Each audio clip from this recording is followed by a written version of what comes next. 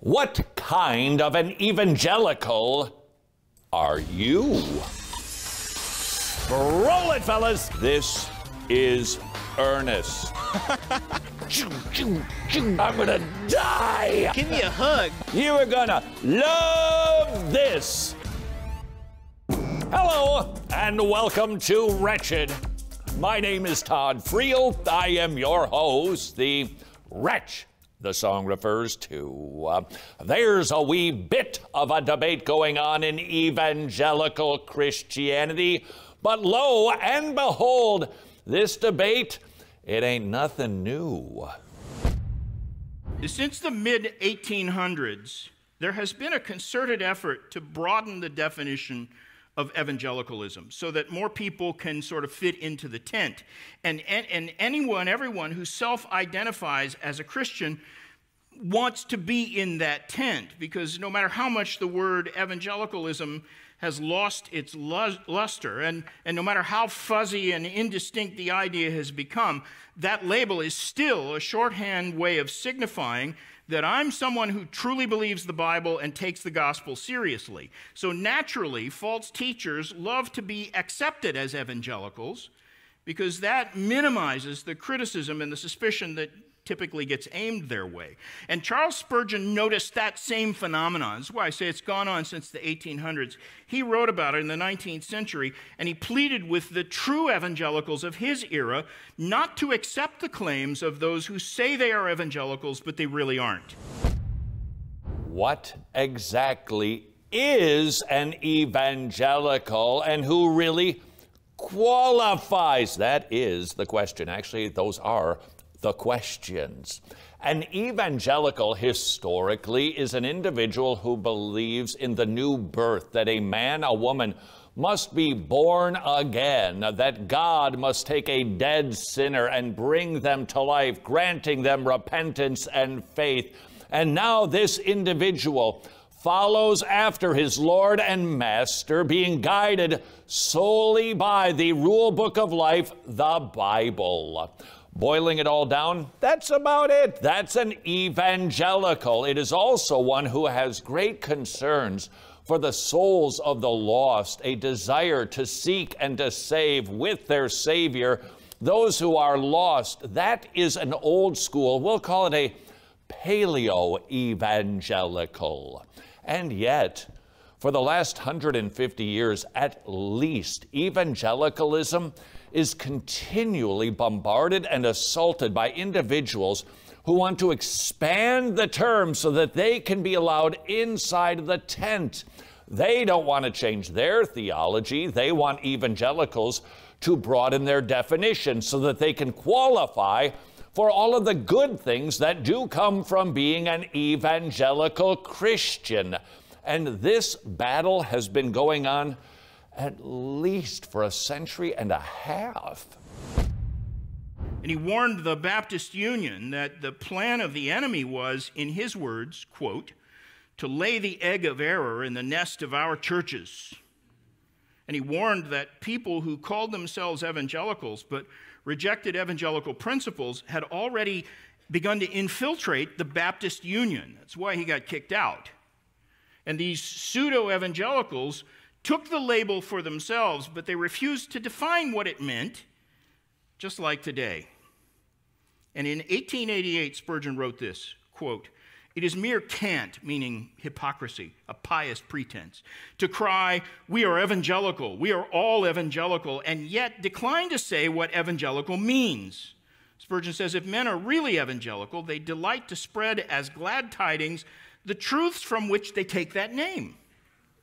And by the start of the 20th century, modernists had gained a foothold in virtually all of the major evangelical denominations by posing as evangelicals, even though they really weren't. Do you know who were the first evangelicals? Well, it's really been all believers for all times, but the Puritans were evangelicals.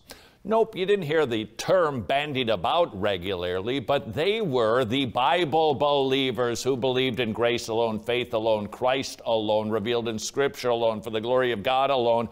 And they wanted the world to hear this message. They were primarily concerned about the gospel. Fast forward the mid-19th century, Charles Spurgeon lived in an era of evangelicals, and yet in his time there was already a watering down of the definition, an expanding of the term to make it a big tent sort of affair. Let's continue the history of evangelicalism now really throughout the 20th century. Why? Because if you're an evangelical, you need to know from whence you came so that you can know where you are and where this movement that you consider your moniker is going. And then the neo-Orthodox followed suit. Karl Barth called his magnum opus evangelical theology. The historic evangelicals, the paleo-evangelicals, were more or less driven out of mainline denominations in the first half of the 20th century in order to preserve the purity of their evangelical fellowships. And one of the great lessons we ought to have learned in the course of the 20th century is about the vitality of evangelical conviction. The gospel is indeed the power of God unto salvation, and churches can't stay alive long without it. Because although evangelicals lost their influence in virtually all the mainline denominations, the fact is evangelical churches grew and multiplied anyway, so that despite the current mess evangelicals have made of their movement, in the broad sweep of the 20th century, evangelicalism was more successful by any measure than all of the liberal denominations combined. And that should have strengthened our confidence in evangelical principles, but instead, in my assessment, historic evangelicalism today has become an endangered species. If this fellow who still doesn't dye his hair, how annoying is that, is correct, if you are a paleo, a classic evangelical, as we defined earlier, you are a dying breed. Why? Because in the early 20th century, the rot began from within evangelicals that were willing to accept a broader definition of the classical term, allowing others to squeeze in, and the movement, it did indeed grow. Was it healthy growth? Well, some was indeed, because there were a lot of paleo evangelicals, but increasingly the defectors from Protestant Christianity in the early 20th century were finding a home in evangelical Christianity, but at the same time more liberalism was being introduced. What a shock. The slippery slope theory, frankly, is alive and well in my estimation, and so it began in the early 20th century, starting in the mid-19th century, a decline from paleo principles of evangelicalism into the bowl of pottage that we know as evangelicalism today.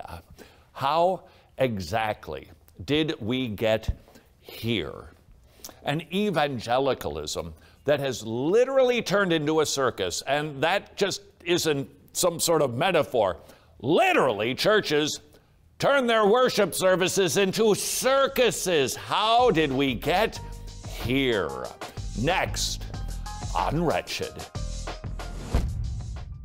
Poverty, lack of education, unambitious lifestyle, alcoholism, just a few words to describe a Roma village, but something is happening there. The Tomorrow Club's bringing the gospel to the Roma people. $30 a month, you'll be discipling 30 Roma children. Would you please consider supporting your own Tomorrow Club at tomorrowclubs.org/wretched, tomorrowclubs.org/wretched. You are not stuck with your health insurance program that doesn't meet your family's needs or costs too much. There is a biblical alternative, MediShare, affordable biblical health sharing. Customer satisfaction rates through the roof, big savings per month for your family, and a massive doctor network. You are not stuck. Call 844-34-BIBLE, 844-34-BIBLE. Welcome back to Wretched. Do not thank me for what you're about to see. Instead, thank the man behind the camera you're currently looking through. Sebastian asked during the break, seriously, are there really like churches that have circuses? Oh, silly rabbit. No siree, Bob. It's the 21st century evangelical church. We don't settle for mere circuses. No, we have Cirque du Soleil Church. There's only two types of people out there. Ones that can hang with me and ones that are scared. Oh baby, I hope that you came prepared. I run a tight ship, so beware. I'm like the ringleader, I call the shots.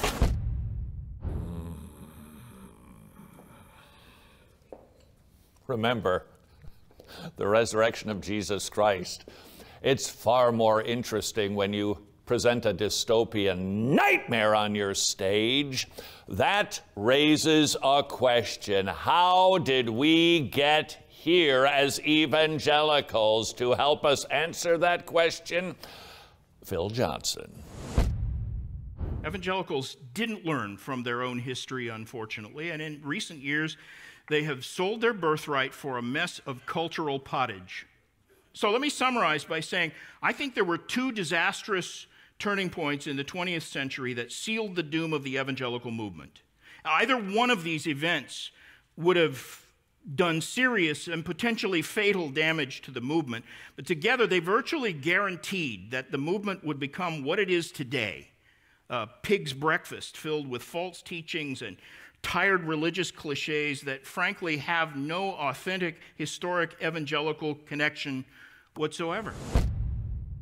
History is always a little dicey to study because it's so big, it's so broad, there are so many events. Nevertheless, let us endeavor to take a look at the 20th century to figure out, how did we ever get to Cirque du Soleil Easter Sunday?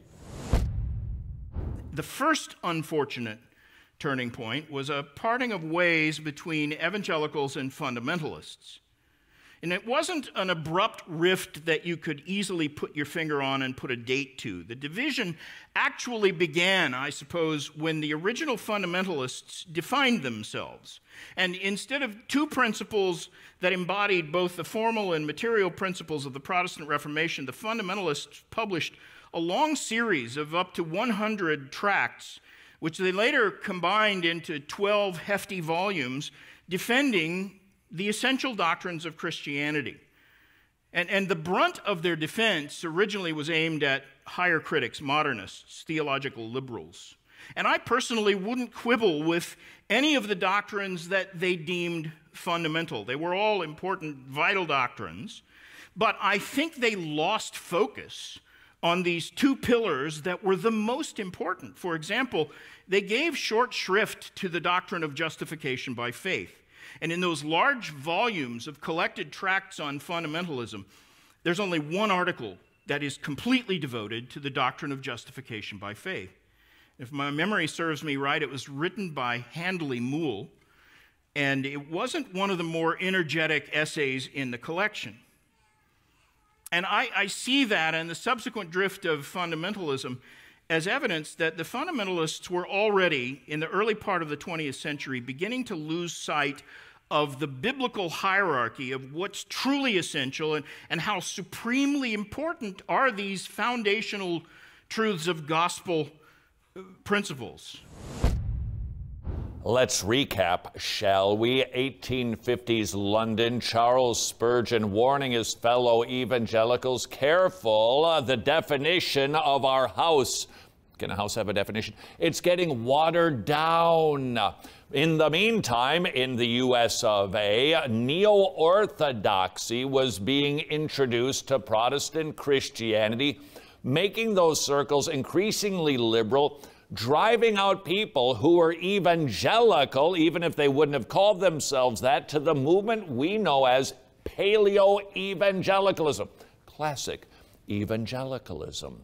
In the meantime, our fundamentalist brothers and sisters, and you are my brother and sister, I love fundamentalist Christians. We have some distinctions on tertiary issues, but in the beginning of the 20th century, evangelicals and fundamentalists, they started to increasingly grow apart until the middle of the 20th century when it went. And from the early 1920s on, fundamentalist energies were increasingly being invested in things other than fundamental doctrine. Things like prohibition and intramural squabbles over personalities and politics, speculations about the end times, and a laundry list of even more trivial things became the focus of too many fundamentalists. And by the 1960s, the fundamentalist movement was so obsessed with issues like dress codes and rules of conduct, and later then it became Bible versions and music styles, and the fundamentalist movement lost its grip on the one most important evangelical essential. And it wasn't that they overtly denied sola fide, or they didn't really attack the doctrine of justification by faith, but as a movement, they frankly didn't give it much stress or attention. Please note again, fundamentalist Christians are indeed Christians. Their focus, however, increasingly was obscured from robust theology to being more engaged in some cultural issues, not to war against the world, but to separate from the world. And that brings us to the 1950s and the birth of not paleo-evangelicalism, but modern-day evangelicalism. That means if you're a fundamentalist and you're a little bit annoyed at this critique, don't worry, it's the evangelicals' turn next on Wretched. When a woman is alone and believes her only option for her unplanned pregnancy is abortion, she needs preborn ministries. When a woman visits a preborn center, she receives a free ultrasound which saves a baby's life 80% of the time. Right now, Preborn has a matching grant. That means every $28 ultrasound you provide will become 2 ultrasounds. Visit preborn.org/wretched. Russian Orthodox churches dot the landscape of Russia, but the Masters Academy International is changing that. What I like about TMI is its focus on quality rather than quantity. We are working with a small group of people, but we're hoping that the Lord will use that small group of people in the coming decades to impact the Church of Christ in Russia. Let's change the landscape of Russia. Please sponsor your own seminary with the Masters Academy International. Welcome back to Wretched, taking a stroll down a memory lane to understand how evangelicals have arrived at the state we are currently in. If you recall, we are in the 1950s. Fundamentalists, our brothers and sisters, increasingly concerned with the behavior of the world and a desire to separate from the world, focusing less on theology and more on morality. Evangelicals started to think, hey, wait a second, we need to be affecting the world more. And that is when modern-day evangelicalism was born. Great men who desired to reach the world with the gospel and affect it, even to a degree, socially. And so it was, we saw a division, tragically, between fundamentalists and evangelicals in the 50s as it continued to grow apart into the 70s. And by the 1970s, the rift between the two groups was clearly irreparable, but the numerical growth on both sides of that divide obscured the gravity of the problem. In 1972, fundamentalism boasted 9 of the 10 largest churches in America. And also in 1972, evangelicals held a massive open-air event in Dallas, Explo 72, modeled after Woodstock, And the Jesus movement was at its peak, and both movements, evangelicalism and fundamentalism, seemed to be growing and thriving. But evangelicalism was already flirting with the pragmatism of seeker sensitivity, and pragmatism drove out most of the remaining doctrinal convictions that evangelicals hadn't already compromised, and the result was a pathologically superficial brand of religiosity that dominates the evangelical movement today. Meanwhile, fundamentalist separatism got so far out of hand that by the late 1970s, fundamentalists were battling one another. And today, the remnants of the erstwhile fundamentalist movements are so fragmented, and some of those communities are so bizarre today that defining or describing fundamentalism is no less challenging than trying to explain what evangelicalism is. So that biblically committed, biblically sound, old-style fundamentalists are sadly an endangered species. Tragic indeed, but at the moment we are not focusing on our fundamentalist brothers and sisters. We are studying what it is that caused evangelicalism to go drifting away. And then the second thing that spelled the doom of the evangelical movement in America was the rise of so-called neo-evangelicalism. This was a movement that was strongly influenced by the drift of Fuller Seminary, and it was led by men who were affiliated with Christianity Today and the National Association of Evangelicals, and driven mainly, I think, by a desire for academic respectability, even at the expense of a clear and consistent testimony. It was Harold John Ockenga that named the movement. He was an extremely influential voice in the mid-20th century evangelical movement. He helped found Fuller Seminary and Gordon Conwell and the National Associations of Evangelicals. He was pastor for many years of the Park Street Church in Boston, and he's the one who proposed the idea of neo-evangelicalism and gave it that name in a 1948 meeting at the Pasadena Civic Auditorium right next door to Fuller Seminary. 1948, neo-evangelicalism, introduced with a desire for academic credibility to a movement that was already turning its focus more toward changing the culture. Fast forward to today. Evangelical Christianity has increasingly become dominated by individuals who would like to perhaps water down the Bible so that the world will be more attracted to the church. The seeker-sensitive movement took that concept, polished it up, turned it into a stage production, almost removing evangelical Christianity from a high view of the Bible, and just like the fundamentalists, focusing less on theology, not to become separate from society, but to become a part of the culture and apparently change it.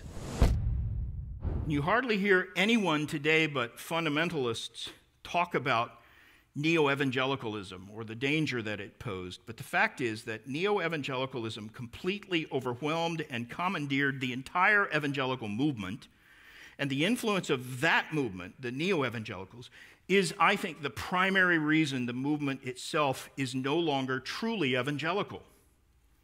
In short, the evangelical movement imploded because it nurtured its own deficiencies. Neo-evangelical principles ultimately eradicated every trace of historic evangelicalism, and those of us who are paleo-evangelicals, frankly, now don't have any well-defined movement that we really belong to. Does that perhaps help you feel a little better about being adrift?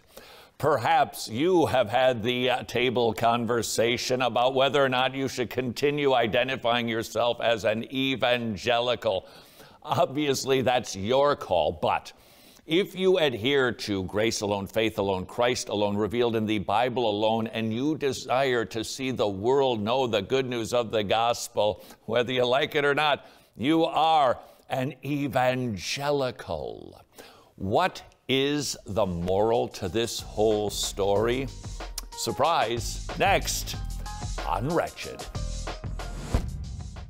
Bailiff, please have the witness put the right hand on the Bible and administer the oath. Oh, the Bible, which actually says our yea should be yea and our nay should be nay. Does the defense have any more witnesses? Yeah, 2 of them in Revelation 11.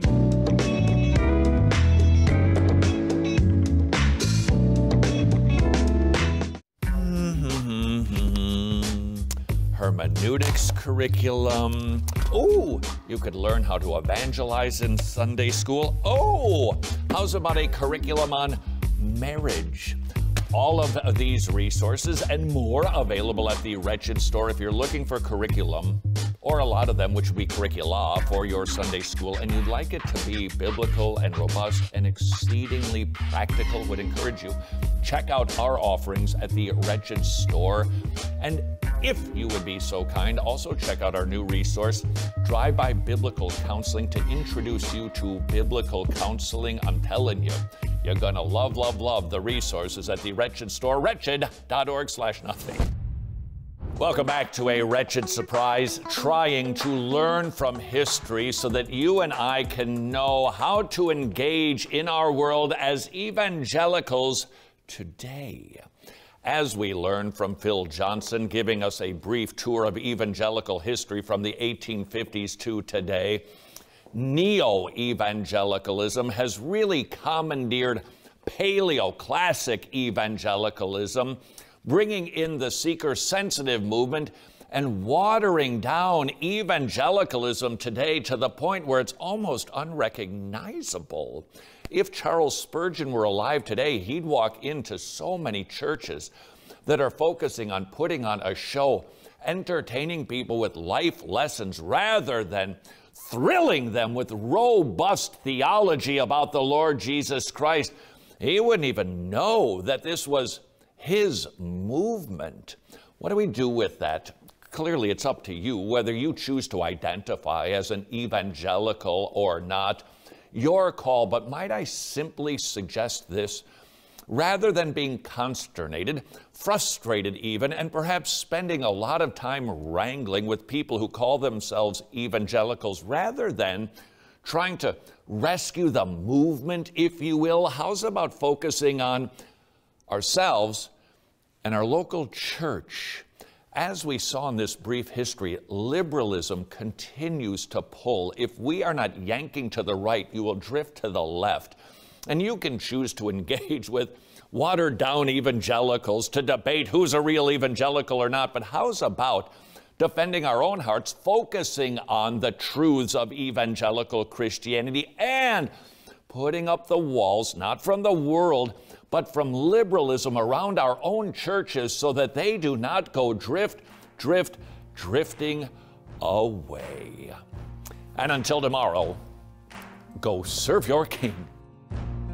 Congratulations to David Parkinson. You're the winner of today's free download, Christian Liberty. And you could win free stuff too. All you have to do is sign up for the free Wretched newsletter at wretched.org. Wretched, amazing grace.